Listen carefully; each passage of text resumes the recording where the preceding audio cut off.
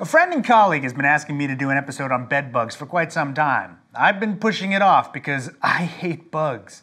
But they're back, and he asked me again, and you can only avoid the pain for so long. Bedbugs are the topic of this week's Healthcare Triage.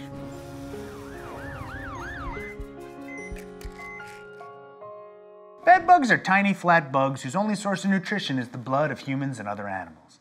They're about 1 to 7 millimeters in length, and they're also pretty hardy in that they can go without a blood feast for months and still live. They're found all over the world. They infest the places people sleep because they feed on sleeping animals. They hide during the day in all kinds of nooks and crannies or around beds.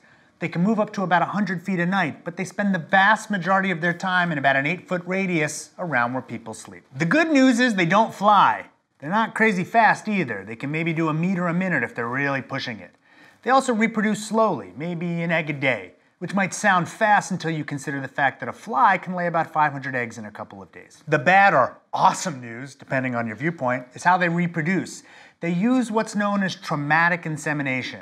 Turns out that male bedbugs are female bedbugs have genital tracts of reproduction, but male bedbugs don't seem to care. Instead, they use their genitals to literally stab the female bedbugs in the abdomen. Then they deposit their sperm into the wound they just caused. Then they leave the female wounded and bleeding because she was just stabbed in the abdomen by a male bedbug's genitals.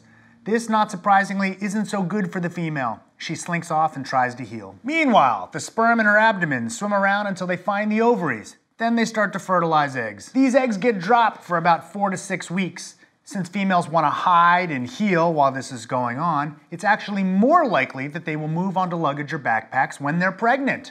Therefore, the bedbug you bring into your house or bedroom is slightly more likely to be one to drop eggs for weeks. Awesome. This next bit isn't terribly relevant information, but I want to share it with you anyway.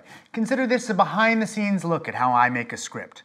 While I was reviewing the literature, I came upon a paper in the journal Animal Behavior.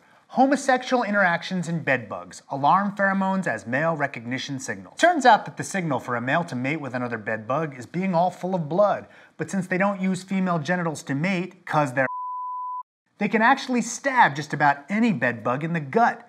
Since the other males don't like this, they've developed a pheromone to tell other males to back off after they've eaten. If scientists block this pheromone, the males start traumatically inseminating each other. If they give that pheromone to the females, less traumatic insemination takes place. Go ahead, try and unremember all of that.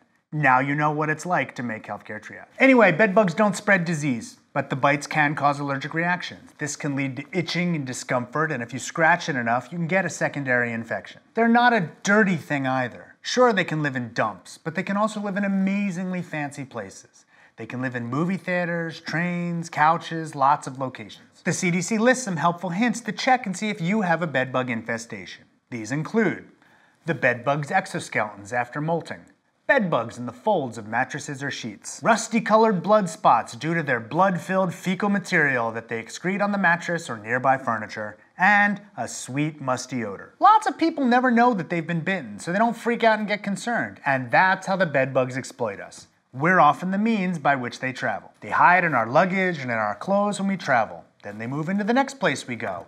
That's why they're a real concern in hotels, because traveling people can take them home and cause further problems. But they don't travel on people. They don't like the heat our bodies put off. So don't worry that you're infested like you might be with lice. Won't happen.